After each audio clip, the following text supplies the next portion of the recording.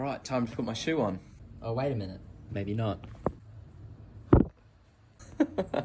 Just hear me out on this. I'm in a Lowe's right now because I need to buy a toilet fill valve to fix one of the toilets in my house, okay? And I'm not exactly a very manly man, so I don't set foot into Lowe's very often.